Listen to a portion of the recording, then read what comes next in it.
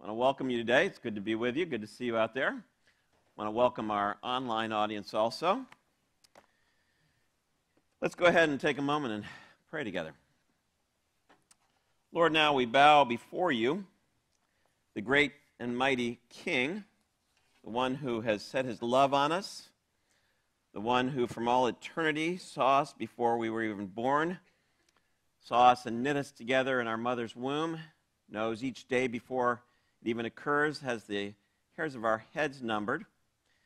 You speak to us through your word, which is a light unto our path, lamp unto our feet. It is like the rain or snow that falls from the atmosphere. It goes to the ground and accomplishes a purpose. And in the case of your word, the purpose for which you sent it. It's living and active. It divides the deepest parts of us compared to joints and marrow. It divides and judges the thoughts of the heart.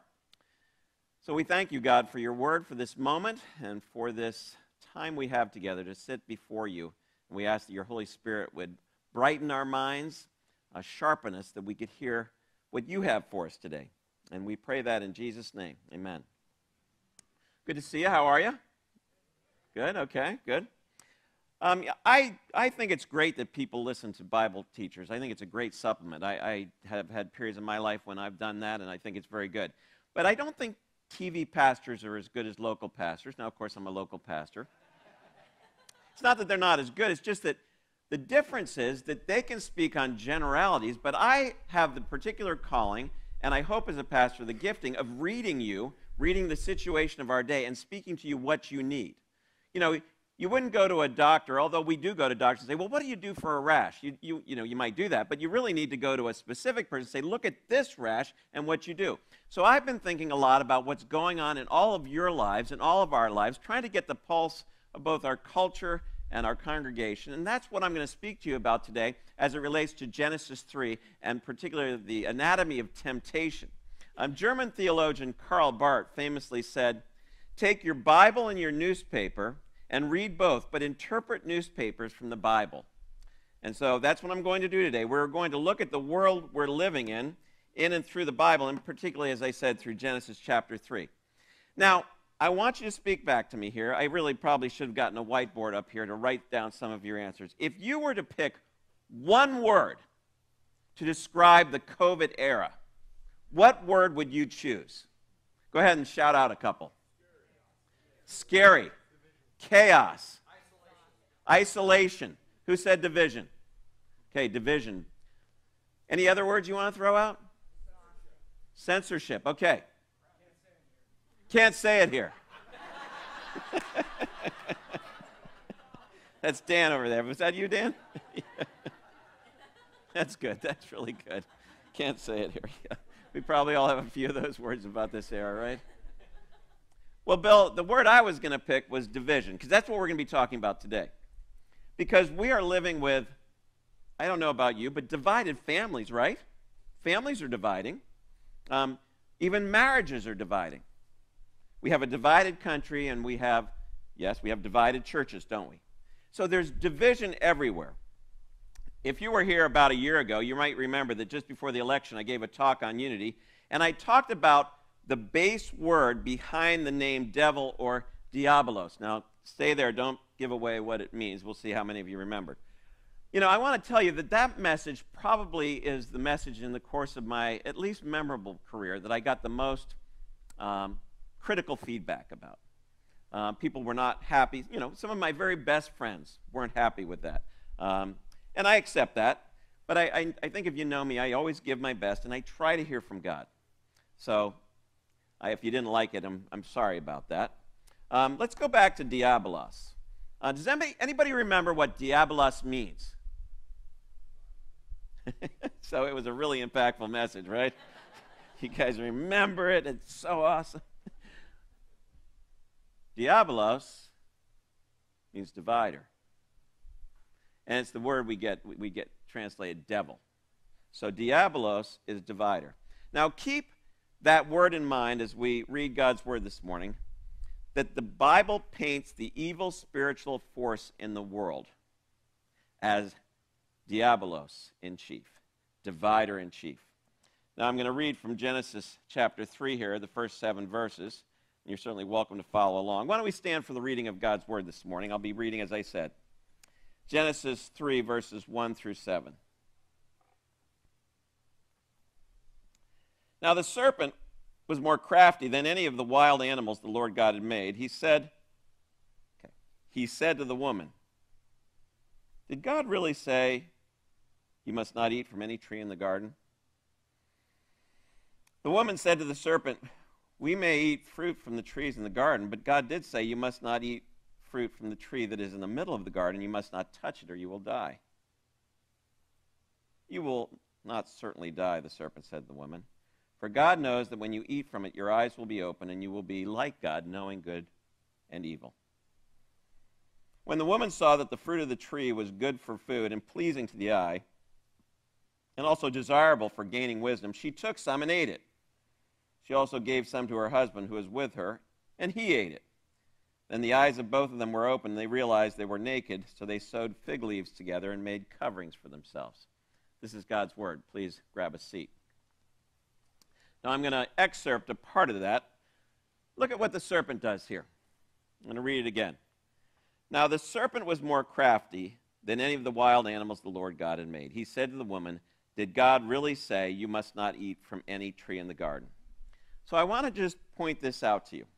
What is the first act of the serpent, who is a personification of the devil, before he even utters a word? Do you see what he does first?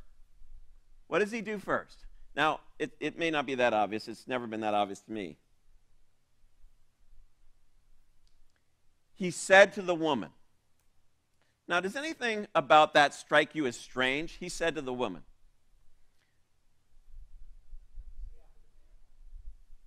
He didn't say it to the man. He didn't say it to both of them, right? The serpent, again, who's the devil in the shape or form of a snake, approaches her when she is what? Exactly, when she's alone. What does he do? He singles her out. So the first evil act of the Bible, what is the first evil act of the Bible? It's an act of dividing two people who are united apart from each other. First thing that happens. Have you ever seen that before? I don't think I had. Kind of concentrate on what he said. But the first thing he does is he divides two people who are united. Now, we've probably all seen those nature shows where they, show how animals, predate and all those kinds of things. If you've watched those, and I think everybody has, what does a predatory animal do when it's looking for a prey? What does it do first? It looks for either a weak animal or one that has been separated from the herd, doesn't it? Because when an animal is in its herd, I read about this, there's all kinds of reasons why it's hard. The visual effect of a large herd of, let's say, buffalo or whatever the animal is that's being preyed upon by, let's say, the wolf. They look for that one that's been separated off. And what does the serpent do? He acts exactly like that. He acts like a predatory wolf, isolating off his prey. So the first thing I want you to see this morning is this. You are most vulnerable to temptation when you are alone. You hear me? Most vulnerable when you are alone. And the more you are in community, in relationship, the less likely you are to fall prey to temptation. I don't know how many of you are in the recovery community, whether it's AA or NA or one of the groups, but they have this phrase I've always liked, and it is, "You're only as sick as your secrets." Now, if you're tempted to do something dishonest, tell someone you trust. If you're tempted to betray a friend, tell someone you trust. If you're in a season of your life where you're questioning God, get with someone who knows him. Not with a group of people who are also questioning God. You may have conversations with them, but the devil wants to get you alone where he can divide you from your community of believing. Did you hear that? He wants to pull you out and get you alone. And if you don't have someone like that you can tell that kind of thing to, pray that God would provide such a person. I know that can be hard to find, someone you trust, but it's very important. Now let's move on. Let's look at the first words out of the serpent's mouth as he moves in on Eve, as he isolates her off. And it is this: did God really say? Now let me help you feel the import of his line of questioning. Here's the bottom line. The first thing he does to soften her up, I've always said, he first questions God, but who does he first question? He first questions her. he causes her first to question herself. Did I hear that right? Did he really say this? And then he's going to question God. But did he really? He's first causing her to question her own thinking. I told you earlier this year that my wife and I had a trip of a lifetime, a dream trip to Hawaii this summer. And one of the things, and if you've been to Maui in particular, you know that one of the things that many tourists do there is they travel what's called the Road to Hana. How many of you have done the Road to Hana? Yeah, okay, so quite a few of you. Okay, it's a fascinating road because I looked this up this morning. It's 64 miles long, 25-mile-an-hour speed limit, which is a joke because you never get to that speed. It has 620 hairpin curves and 59 one-way bridges. Okay, so I mean, you're just constantly turning, waiting for traffic across one-way bridges. So it's quite it's an epic drive. It takes a couple hours at best, a couple of 2.5 hours if you don't have too much traffic. What people tend to do is they stop at waterfalls along the way. My wife and I heard about the strategy to go to the very end and then kind of work your way back so you wouldn't have the crowds, and that worked really well. So we went to the end of the road to Hana, and at the end there is what's called, and I'm sure I'm mispronouncing it, the Pippawa Trail. Pippawa Trail. And what you do is you get on this trail. It's about 2.5 miles long, and you walk in through a bamboo forest. And at the end of it, and I'm sure I'm mispronouncing this, is the Waiamuku Falls. And this beautiful falls, 400 feet high, that is just one of those epic places you have to see in Maui. Now, I found my video that I took when we got to the end of that trail. And I want you to notice the words I used to describe the sign and the threat of going beyond this sign, because they sound a lot like what God said, don't eat the tree, because in the day you eat it, you will die. Now take a look at my video here of our visit there. Okay, we're here at the falls at the end of the Pippawa Trail, Pippawi, however you say it. I think there's 300 feet up. 400 feet. Comes down and then it says, "Do not pass this point. You will die." And you can just see around us. Now, we were there, we were some of the first people there because of the way we did it. So there were like 3 cars in front of us. It opened at 8:15, and we, hiked up that trail pretty quick. We had a big day in front of us. And when we got to the foot of the falls and we saw that sign, which was probably about 100 feet from the bottom of the falls, what do you think I did? Went past it. Thank you for that. No, I actually didn't. I didn't go past it. But, I think someone had, because there was a set of shoes and like a shirt there, so someone had gone past it. But I didn't gather from that enough to kind of go past it. But, I said, oh, darn, I really would like to have, seen it from the bottom. And so, we actually, then there was a little tributary down here and a little pooling of water. So, we had our bathing suits on and we just kind of, bathed there and just enjoyed our little moment there. So I didn't go past it, but I was a little disappointed because I thought you could. Then I get back here because I returned to church, and Rachel Hardy, Rachel's back there in the booth, she's our worship director. She had been about a month before, and I said, oh, yeah, we went to the Pippawa Trail, we went to the end there, Waiamuku Falls, but, we saw that sign. She said, oh, yeah, everybody ignored that. She was there when it was a little busier. She said, everybody was going past that, and you did, right, Rachel? Okay.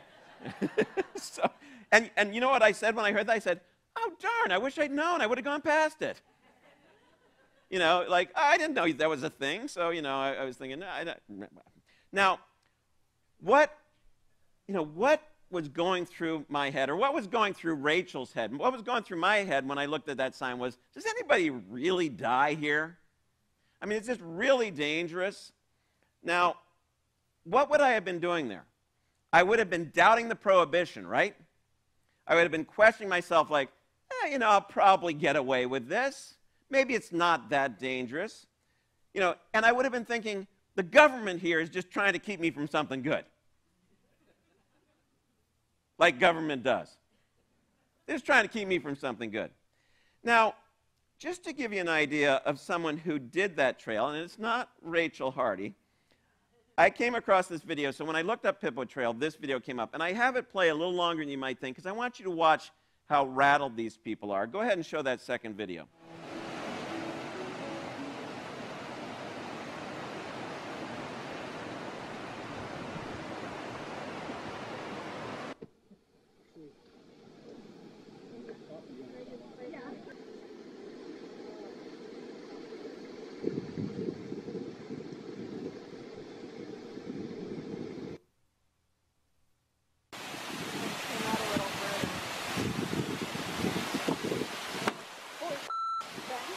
the rock just fell?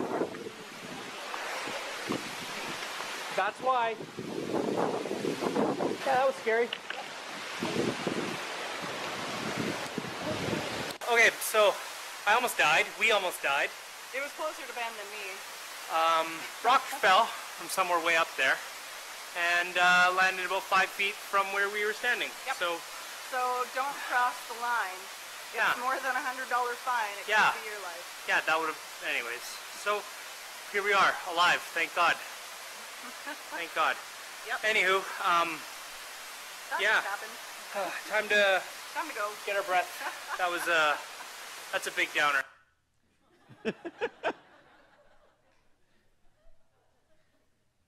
They didn't listen to that prohibition, right? They questioned it. They saw other people doing it, thought maybe it was okay. When I looked up this story, it said Pippawa Trail deaths. In 2011, a young girl from Maui did the same thing they did, except she was hit by that rock and killed. So people really do get killed there. So let me come back to that phrase. Did God really say? Do you see what the devil is doing here? He's sowing doubts in their minds about that sign. You sure you heard him right? It's keeping you from something good. You should probably just go to that tree. Now, I don't know everything by any means that God has or is going to say to you, but I know one thing he's going to say to you. One thing he says to every single one of you. He says, come to me, move toward me, move out of the darkness and into the light and start living with me. Put me first. Put me first. I know he tells you that, but you think, oh, do I really want to turn toward God and away from so-called wisdom of the world? Is that really the best way to live? You know, you're doubting yourself and you're doubting God, just like people doubting that sign. Now look at what the Apostle James wrote in his letter. I'm going to read it and then I'm going to show you part of it again. So I'm going to show it to you twice, where you're going to hear it twice. Who is wise and understanding among you?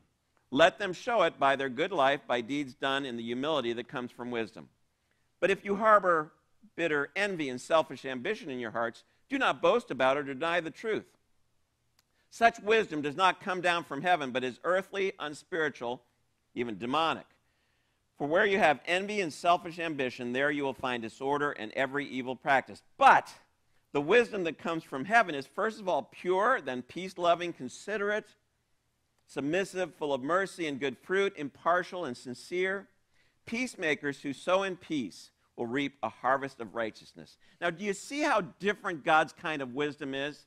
The world's wisdom says, and young people, this is probably especially true for you, compete on the basis of looks, or for us adults in the corporate world, climb on the backs of others to get where you want to be.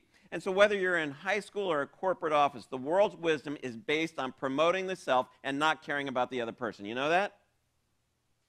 That's all over the world right now, and our kids are devastated by the competitive environment of social media, by that competitive environment they live in. We're bombarded by people who promote their individual brand, and then when they get their platform, they tell us how we should live.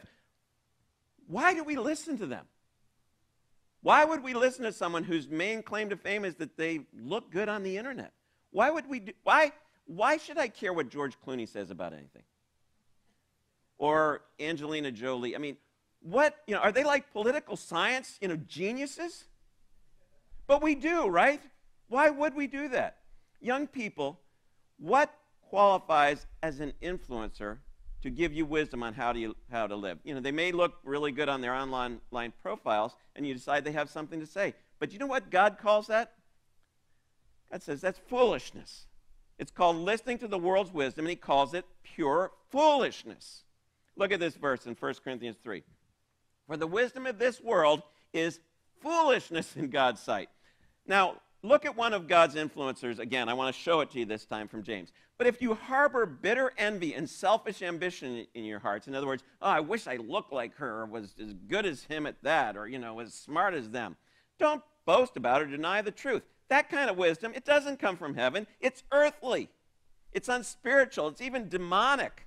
For where you have envy and selfish ambition, I'm better than you, I'm faster than you, I'm not as good as you, there you find disorder and every evil practice. Is that as old as James and as new as yesterday on the internet, or what? But the wisdom that comes from heaven is very different. It's, first of all, it's pure. That's the kind of wisdom it is. It's peace-loving, considerate. It's submissive. It's full of mercy and good fruit, impartial and sincere. Peacemakers who sow in peace reap a harvest of righteousness. So I'm going to ask you, what's your conversation like?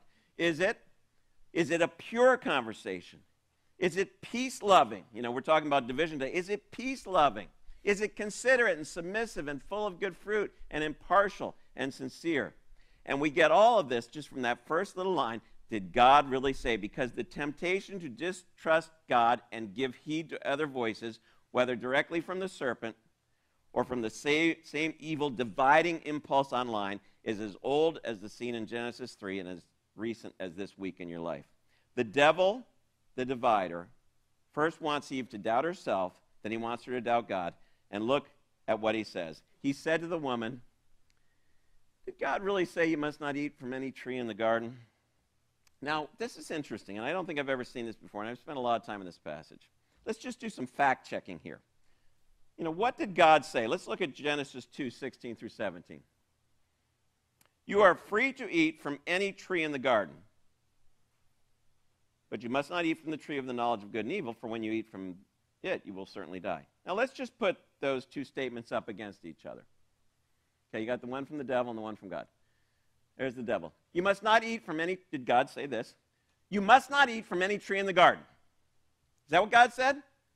And what did God said? You are free to eat from any tree in the garden. I mean, I heard some chuckles. It's kind of interesting, right? Don't eat from any tree in the garden. You're free to eat from any tree in the garden. And then, of course, he does add a restriction. Now, I want to show you the Hebrew from those two texts. And there's only two differences. Now, I know you don't know Hebrew, but the helpful thing about interlinears is it breaks it down. As I've told you before, Hebrew is unusual and difficult because you don't read from left to right, but from right to left. So, and the word sequences will feel different to us. Of every tree of the garden, I'm reading the orange here, of every tree of the garden, freely you may eat. Now, I just want you to see that. Okay? Now, let's look at what Satan says. Not you shall eat of every tree of the garden. Now, I'm going to just ask you, I'm going to ask you to do a little Hebrew this morning. What's the difference between those two verses? You say he adds the word no, right? Not of every tree shall you eat. So, the divider, he did drop one word. Go back to the other one. The other Hebrew one. What's the word in this one that's missing in Satan's? Okay, you got it. You can do some Hebrew. And what's... So he drops the word freely, and what's the word he adds? Exactly. Drops the word freely, adds the word not, and again, take a look at that. I have it underlined in this next verse, or next slide. Go ahead. Keep going. You're moving? Okay. You are free to eat from every tree in the garden. As God said, you must not eat from any tree in the garden. Do you see what the divider's trying to do? You see it? He wants to blind us. Listen to me. He wants to blind us to the freedom that God has for us, and he wants to tell us that God's all about saying no to things. And he's been doing that ever since. Let me say it again. He wants to blind you to the freedom that God wants you to have in him, and he wants you to think God is all about keeping you from things that are good, just like that sign on the Pippawood Trail. Now, if you ask the average person if their perception of God is of him, do you think they are more likely to say that he's a being who constrains or frees people? Constrains, right? Is a God who, is God a being who loves us, enjoying life, or is he about limiting our fun? I think we all know the answer to that. And that's the divider at work, dividing people from God. Look at the garden, Adam and Eve. You can freely eat everything here. You are free. But I have one prohibition in the garden to find out if you're going to choose to live with me or against me. And they tragically do what? They listen to the divider and they go against God. Now, before I apply this, I want to answer a couple questions I heard that are circulating in some of our small groups. You may be in a group that's discussing this stuff. And Vicki said, hey, Mark, you might want to address these. And here's the question I heard. Why did God put a tree that they couldn't eat from? And why did he allow the devil to tempt them? Anybody been asking that question? It seems like pretty good questions. And I said to her, very simple answer. Here it is. Because this was a period of probation to test their loyalty. And the test had to happen before they could have children because they were acting as our representative heads of the human race. So he allows the serpent to precipitate a crisis of loyalty. And how is he going to make that happen? He says, okay, go ahead. Let's see how they're going to go. That's why he puts the tree of prohibition in, and that's why he allows the tempter in to precipitate that crisis moment where they could have said, you're out of here. Now, let me apply this lesson on freedom and restraint. You're going to love this. I'm going to talk about money and sex now. Why not? Okay. When I began to follow God in my 20s, a man named Tom Wilkerson, who influenced me to Christ, told me that Christians tithe. He said they give 10% of their income to God. So I was just in my first job, so I put 10% aside, and I've never really looked back from that. Now watch how you can think about that. You might think, give 10% to God. That's a lot of money. I'm not sure I could do that. Or you could think, wait a second. God tells me that everything I have comes from him. You know, that passage, what do you have that you've not been given? So everything belongs to him. And he says you can keep freely 90% of it. Well, that's pretty generous. I mean, which way do we view it? Say, thank you, God, I get to honor you. You know, you've given me so much. You know, I'm glad to give this back to you. And then you watch God show his faithfulness to you when you're faithful to him, because he tends to bless that kind of thing, because when you live on 90%, there's a blessing that accrues to that kind of financial management. I've seen it in my life, my whole life. Or do you say, that's too much to ask. God can never have 10%. I can never live on that. The people I know who live generously to God are the most free people that I know in terms of their finances, because of that blessing that accrues to that kind of discipline and giving to God. Here's another obvious one. I've given you your sexuality to enjoy, to procreate, to unify you in marriage. You are free.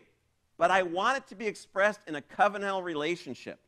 That's where I'm going to bless you. And people say, oh, that's just too restrictive. Now, the divider is always there to make us question whether we heard God right. Does he really mean that? Did he say this? And the end game is to divide and to separate you from God and his goodness. Now, let me just take a step back and give you a larger perspective on Genesis 3 that I want you to kind of go away with today. When evil personified in the serpent entered the world, his strategy was a strategy of division on every level. But first and foremost, he was trying to divide us from God, right? And the first story of temptation shows this tragic estrangement. They go from freedom, like, hey, everything's good, they're naked and unashamed, to what? What's the thing they do? You know, what's the first thing they do? They cover themselves, and what do? They go into hiding, exactly. But we may miss the larger narrative of this story if we miss God's reaction to the separation.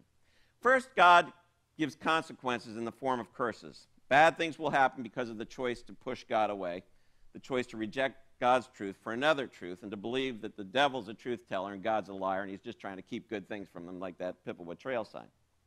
Then God banishes them from the place of union with him. And I want to say to you, this, in a way, is the turning point of the entire Bible, right here in the 3rd chapter. Because from now on, union with God is no longer going to be free. It's costly, and someone's going to have to pay for the wrongdoing.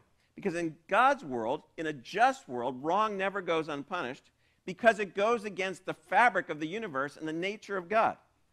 People weren't meant to kill each other. We weren't meant to use our power to exploit one another. We weren't designed to ignore our Creator and worship created things instead of the Creator, as Paul said. So the rest of the Bible, listen very carefully, is a story of the price that has to be paid for sin to be erased from the picture so we can be with God again. And it begins in Genesis 3 when God takes an innocent sufferer, an animal, and kills it so he can put skins on Adam and Eve, right? It's the first innocent sacrifice. It's a sign. In theology, you called it an adumbration. In other words, it's like a shadow of what's to come. The second thing that happens is he creates a people unto himself called Israel, and he creates a sacrificial system and says there's going to be an atonement, and someone can pay for your sin. And it culminates in the person of Jesus Christ on a cross outside Jerusalem, when the only innocent sufferer that ever was hangs on a cross and is forsaken by God the Father for you, so that you can have what you were created to have, the chance to live in God's realm with perfect unity with him like there was in the garden. To live and make together the kind of world God wants it to be. In the opening chapters of Genesis, what's talked about is access to the Garden of Eden and to the tree of life. In the New Testament, Jesus says, the kingdom of God has come in me, and we're all invited into that kingdom. And why is that? Well, I always like to tell this to people in the membership class. In evangelical churches, we like to tell people that it's all by grace. It's by grace we come to God. And that's true. But I always like to tell them there was one time in history where there was a covenant of works where we could have earned our favor with God. And it was Adam in the garden. Obey this one rule, and we'll have fellowship forever. And when he didn't, what's going to happen? Who's going to obey that covenant of works? Who's going to keep the law and give us access to the tree of life? We're lost. We can never get access to the tree of life again, except what happens in the gospel. According to Paul in Romans 5:6, he says there's a second Adam who perfectly fulfills the law for us, and we get access to the tree of life now. So the whole Bible's like this parenthesis between the moment when we could have gotten it right in the covenant of works. We have our substitute who gets the covenant of works for us, and then says, now you come in on the basis of grace. Adam didn't do it. I did. Now you come in and ride my back. You hear me? It's a remarkable overarching narrative of the Bible. Now, I know I'm throwing some big theological truths out there, but that's the concentration of these early chapters of Genesis. I got up last Saturday morning, and I felt really sad and depressed. And I decided it was because I was sick of hearing about all the things that were wrong in the world. Anybody else feel that way these days? Okay, I get a few hands, a couple, You know, you watch the news, you listen to things, it sounds terrible, doesn't it? Just, what a terrible world. I just bring you down all the time. I mean, COVID is killing more people than it did last year, or whatever we're hearing. The border is overwhelmed with immigrants pouring into our country, and nobody's doing anything about it. You know, look at the stories about school board meetings. You know, some of you may be on school boards. You know how tough that is. We're racially divided and politically divided and religiously divided. I'm sorry, I didn't mean to bring you down, but that's what we're all feeling, right? And I decided on Saturday, I thought, I don't want to live in that kind of world. And I have to tell you something. God doesn't want me to live in it either. He doesn't want you to live in it either. I don't know if you know this about me, but I have dual citizenship. Did you know that? I'm a citizen of America, and I'm also a citizen of the kingdom of God. And so are you. Now, let me just ask a quick, simple question. Which one should be our first loyalty? Citizenship to America or citizenship to the kingdom of God? Say it together. Exactly, the kingdom of God. And the kingdom of God is not in trouble, okay? The kingdom of God is a kingdom of love. The kingdom of God is a kingdom of free people, a kingdom of people who love freely and are loved freely. It's a kingdom of people who are making a difference in the world. I'm sure globally, but locally we are. I always tell these stories because I love them because I have such a good friendship with the CEO of Agros. But Alberto Solano called me this past week because they had what they call Tierra de Vida, which is, I have the name wrong, but it's their annual fundraising thing. And he said, I wanted to thank you because of your church's generosity. We were looking at getting 20 new families into communities in Tierra Nueva and San Benito and La Benedicción, but instead, because the giving was so strong, and your church was part of it, we were able to move 30 or 40 people out of extreme poverty into that community. Now, I don't know if you've noticed this, but if you watch the news, they're always talking about the border and about all the people who are coming up from Central America. Have you heard that? And everybody's mad at Kamala because she's not going down there and all this stuff, and, Mayorkas and all this stuff. And it's because the people are coming up, from these countries, like Guatemala and Nicaragua. And they don't know what to do. Can I tell you something? We know what to do. We give money to an organization that takes people in severe poverty and says, we're going to give you a house, you're going to get a field, and then you're going to pay it off, and then you're going to own it. And that's exactly what is happening. And I was talking to Alberto about going down next year. He said, when you go down to San Benito and La Benedicción, people will be getting their titles because they've earned it because their coffee farms have done so well. And the United States goes, I don't know what to do about it. The church says, we know what to do about it. We're helping people right down there. In the kingdom of God, that's the way it works. In the kingdom of God, listen carefully, people are choosing to forgive petty offenses and lean into their unity and not let the divider pull us apart. Do you hear me? Look at what Paul said in Galatians 3. So in Christ Jesus, You are all children of God through faith. For all of you who are baptized into Christ have clothed yourselves with Christ. You're included in him. There's now neither Jew nor Gentile, neither slave nor free, nor is there male or female, for you are all one in Christ Jesus. If you belong to Christ, then you are Abraham's seed, so part of that family, and heirs according to the promise.